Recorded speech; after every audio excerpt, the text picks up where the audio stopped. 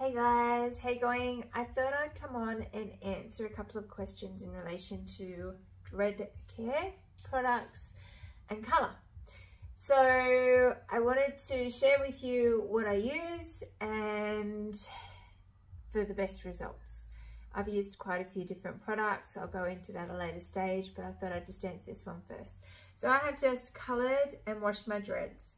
I get all of my products from Dreadlock Society, and they're an Australia-based online store that has amazing range of products, all organic, natural, cruelty-free. They've got beautiful fragrances. This is one of their dread towels, and I'm going to share with you some of the products that I love the most.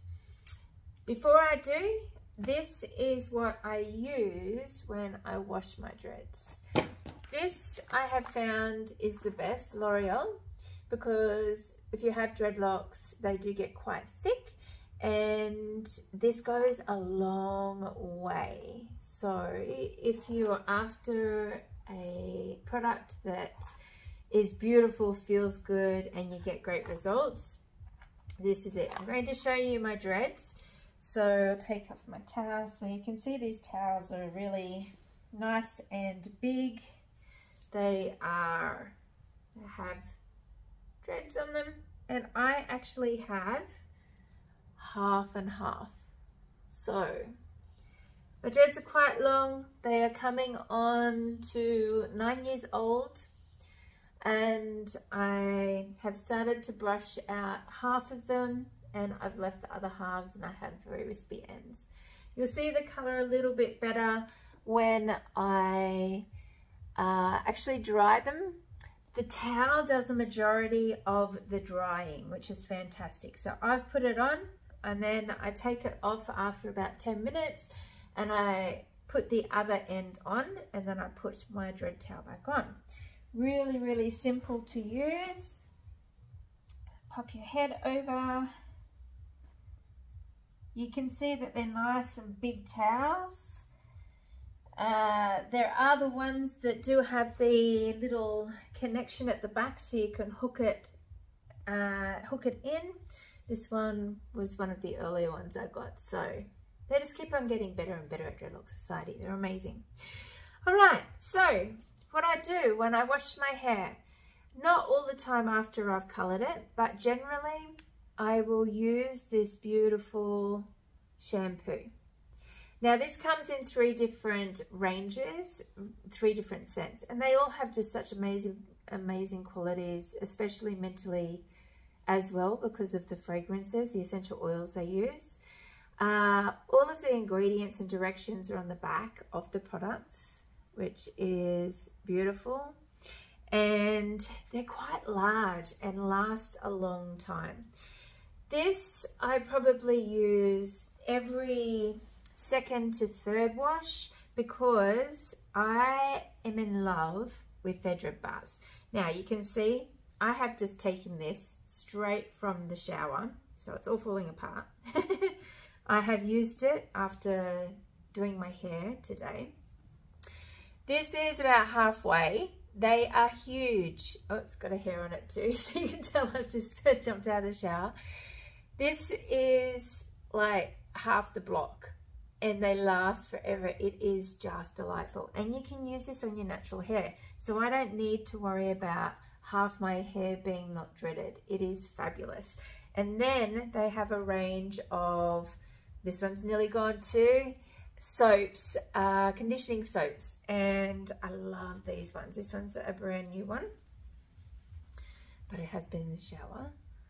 And the conditioning soaps just make your hair soft and beautiful. Don't recommend the conditioning soaps, the conditioning bars on fresh dreads like new dreads, maybe after a year, but the shampoo is absolutely fantastic. Helps with locking and everything else.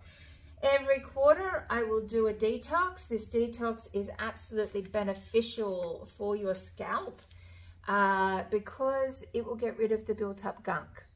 Anything on, because we sweat, we have a build-up, and this is amazing. So when you have a look at this, undo it. It's just, oh my God, it smells divine. It's like a powdery, and you scoop it into either your bath or a bucket, whatever you want to do, and soak. Oh, it's delicious.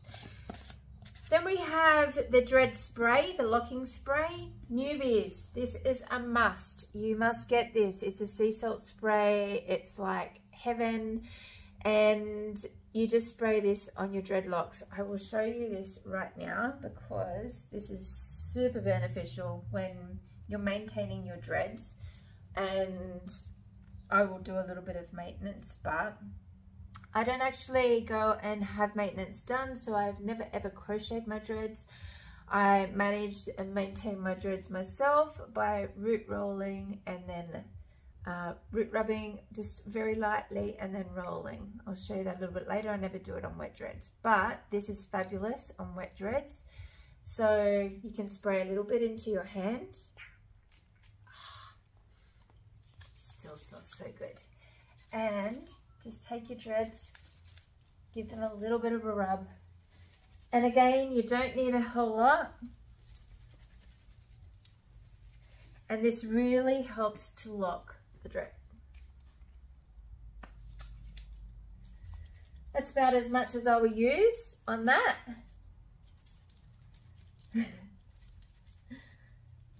And I don't massage it into the wispy bits right at the root. I just do it on the dreads because it helps with maintenance. It smells divine. That's all I do. So simple. Give them a little squeeze. And if you suffer with any challenges with psoriasis, eczema, itchy head, when you have dreadlocks, we get an itchy scalp. This is magic in a bottle. All I simply do is pop a little bit onto my hand, just like this, not much at all, massage it into my fingertips, and then I just massage it mainly at the base and around the front. And the ears, just to the sides where you get itchy. And you don't need much. You can pop this on with a little brush if you'd prefer, and you can dab it. It doesn't have to be wet, doesn't have to be after you've showered. Little goes a long way, and this has been a godsend for so many people. I've seen people that stock this in their stores. Dreadlock artists are stocking this in their stores because it's just walking off the shelf, which is incredible. So that's just a small insight to how I wash and maintain my dreads. I do have a brush. I use this after, but I'm going to do another video to show you what I do with the extensions I also sell, because I only have 27 dreads and I like them to be a little bit thicker and fuller. So I'll come back with that video shortly.